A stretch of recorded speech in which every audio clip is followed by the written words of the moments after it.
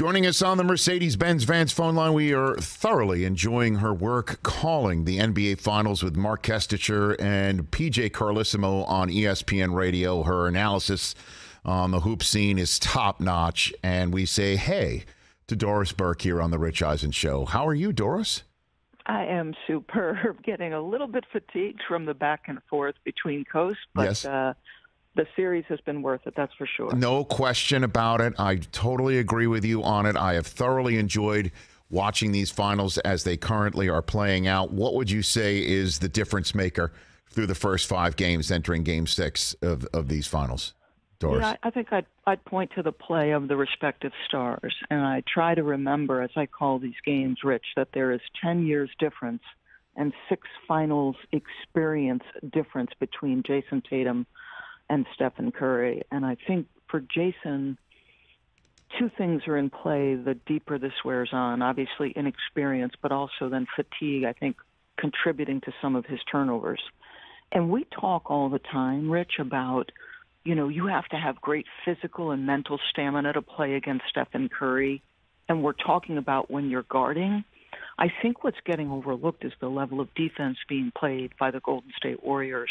So I think many things, obviously, but I look directly to the best players between these 2 teams. And what would you say, I kind of touched upon this with your colleague Jeff Van Gundy, also calling these finals for the worldwide leader. I touched upon it with him yesterday about the Celtics' reactions to some of these calls and how the fourth quarter you could really point to their demeanor and say that was part of their downfall in Game 5, Doris. 100%, and I think it goes back even further than that because I had the Eastern Conference Finals as well. I had part of their Milwaukee series, and Rich, to me, that's immaturity as well. And far too often, listen, it's team-wide, and I've had this discussion. I've actually talked to Jayson Tatum's mom, his trainer Drew Hanlon.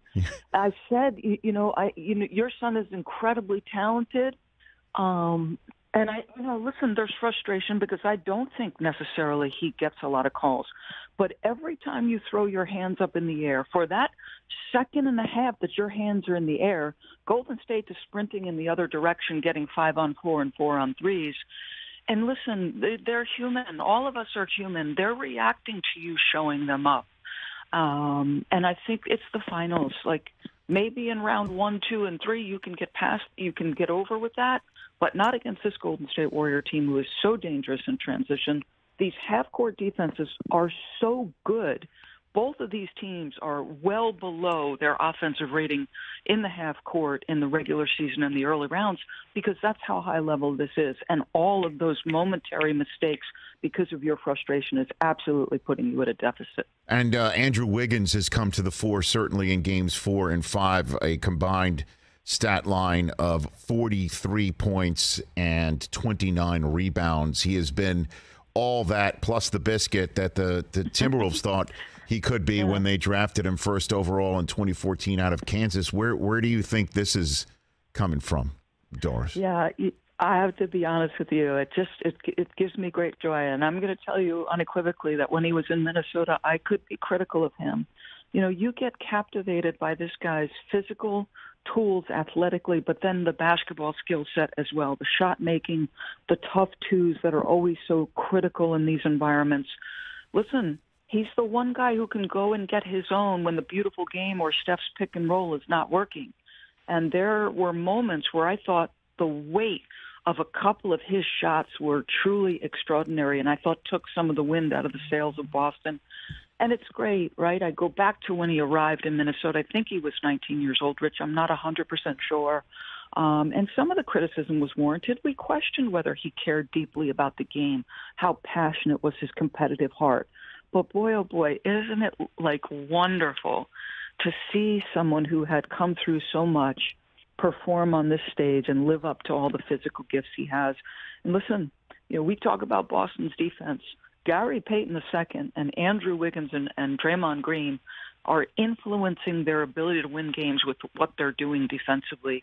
To see Andrew Wiggins get down in the stance and contest and contain and pressure Jayson Tatum into some of these turnovers. This is something else to watch.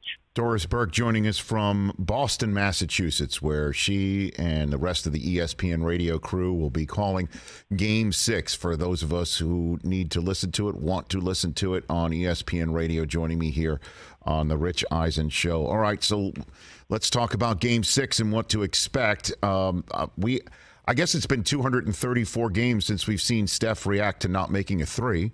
So it's been a while. I don't know if we have a frame of reference on how he might show up to Game 6. We know Clay better bring his earmuffs because the F-bombs might be coming from every seat in TD Garden on Thursday night. What are you expecting, Doris, in this one? Yeah, well, just so you know, Rich, I have tried to predict every game, and I've been wrong every single time.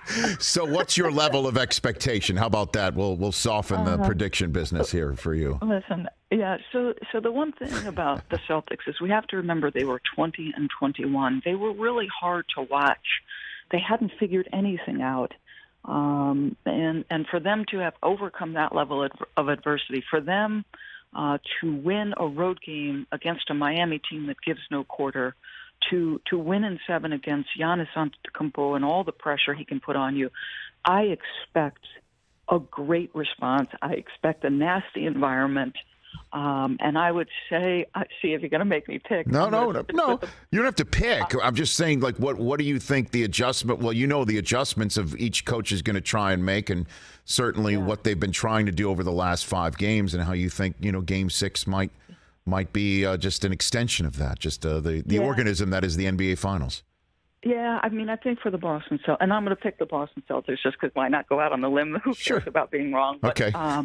I do expect Jayson Tatum to sustain the level that he, performed at in terms of his scoring, because I just think he's that good, and I think they'll do a better job of sort of, continuing to be patient and move the basketball. I'm not saying they're not going to turn it over. It is who the Celtics are. They're going to turn it over some.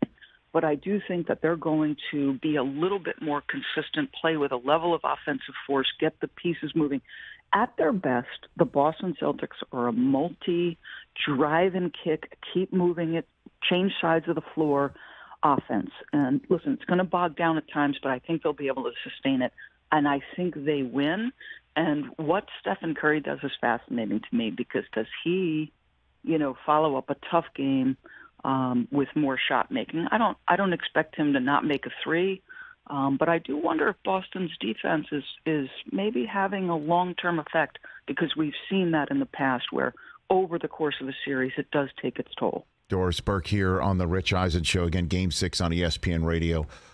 Check it out with Doris, Mark Kestisher, PJ Carlesimo, who's one of my favorite people on planet Earth. That must be so much fun for you.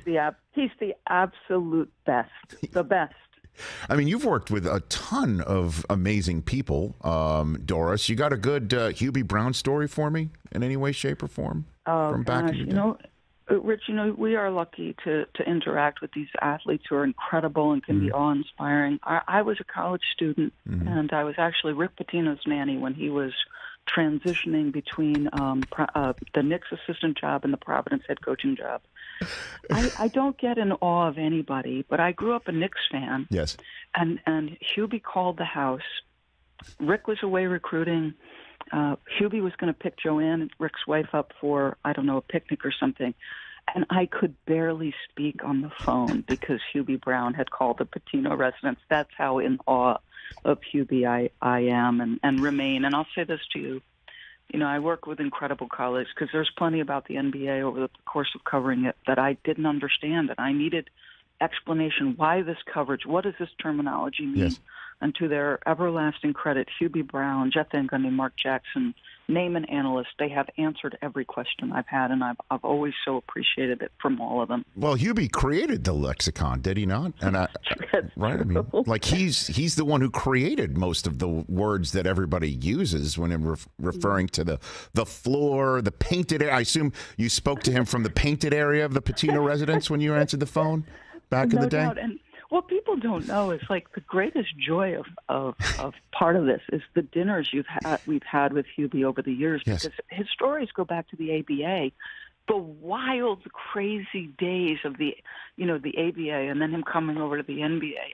I don't know if people understand, Rich, that there's no human being alive who has affected more generations on every continent than Hubie Brown. Think about all the teaching he did with all the clinics overseas and his passion for the game at 80-plus years old. He's a marvel. He is an absolute marvel. So who was your Knick when you say you were a Knick fan growing up, Doris? Who was it? I love Bernard King. Oh. Before Bernard King's knee injury, the NBA had nothing for him. And Hubie tells me this, one of the things he would say to me as you're trying to learn the NBA game is, who is your best player? And what are you doing to get him his shots in the areas on the floor that he was most comfortable? Well, for Bernard, that was the low box. And send what you may at him. Forget about it if you tried to check him, because I'm telling you, at his best, this guy was a bad man. Oh, well, number 30, anytime I see another Knick wearing it, it's bizarre to me, Doris. Bernard King was my guy. I mean, I don't know if you could hear, I audibly reacted when you said the name Bernard King. That was my guy, too. That was my good. I'm glad we have something in common. That gives me great joy. Many things. I mean, you also have a better jumper than me, but I attempted, the baseline. He would turn to the baseline from the lower box, and then his shot, he would make it from the baseline, turning around, didn't matter which way, which box. His turnaround jumper to the baseline was lethal. Lethal. He had high hips and a big backyard. And listen, a big backyard is a good thing as a basketball player. Oh, I thought you were referring to my actual backyard where I was missing those jumpers as a child, which has caused me to talk about it more and more. I mean, my gosh. Yeah, I just remember those battles, Hubie in the old, I guess, Joe Louis Arena against the Pistons in Tripucka, and Isaiah before the Bad Boys. Those were the Knicks teams that I thought when Bernard was teamed up with Patrick Ewing would win championships, and of course Bernard was just never healthy to make that happen. And thus the long-suffering Knicks fans that we are. Yes, indeed. Yes, indeed. I just want to ask you one story that a lot of people are talking about, Doris Burke, before I let you go on this day. What are your 2 cents on the story? It's not a story. He said it. Anthony Davis not picking up a basketball since he said April 5th. What do you think of that? Yeah, I was shocked. I mean, with the level of underperformance of that team, the mighty struggles, and I know they didn't play much together, but you are a part of the storied organization.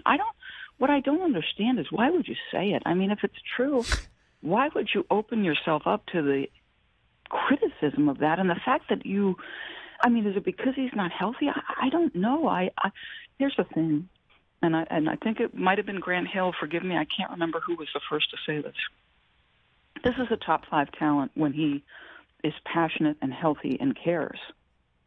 If this is a sign that you don't care, that's problematic, because you are wasting extraordinary basketball ability. I was absolutely stunned, Rich. What can you tell me your reaction to it? Well, I mean, again, that is a similar thought that I had, Doris, that it is an indication, if you don't know him, and I don't personally, that he doesn't care, because the sense is that you get in the gym no matter what, right? I mean, Steph Curry, when he's done with a night, goes and he works out for an hour after he's dropped 40 on a team.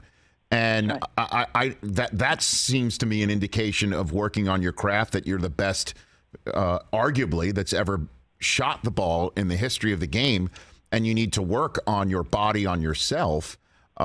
And that Anthony Davis hasn't touched a basketball does give an indication that he may not love it. Like, he's not a grinder, right? Right. And greatness requires a price and a toll, and sometimes it's an unhealthy pursuit. Sometimes, in terms of like the commitment required, maybe unhealthy is the wrong word, but sacrifice is certainly appropriate. And that is what strikes me about Steph Curry. Like, to watch teams target this guy, as they did early in his career, and see his physical transformation. Hear Draymond Green, when I spoke to him earlier in the year, talk about he's the first guy in the weight room before practice, and after he leaves, he's the last guy out. LeBron James, watch LeBron James, compete in a conference finals game or a finals game, and then be lifting the dumbbells with Mike Mancias in the back room after a game. The greatness comes at a price, and like Giannis Antetokounmpo, the guy remains hungry even though he's one of the most dominant forces in the game, and he continues to work on his game. I was shocked he said it, and I fear what it represents. Yeah, it set off an alarm bell with you, right? No doubt. Doris, thanks for the time. I know you think there might be a Game 7. That means more travel for you. So, hydrate and enjoy every second of it. You got a great front row seat. We're listening. We love listening to you. We think you're terrific. That's not the royal we. That's the entire crew here on the show. And I hope this is the first of many conversations you and I can have. I would look forward to it. I've been a fan, as I told you, from back at your ESPN days, and I thank you so much for having me. Right back at you. At HeyDB, Doris Burke on Twitter. I follow her. You should as well. At Doris A. Burke on Instagram. Joining us from the NBA Finals right here on The Rich Eisen Show.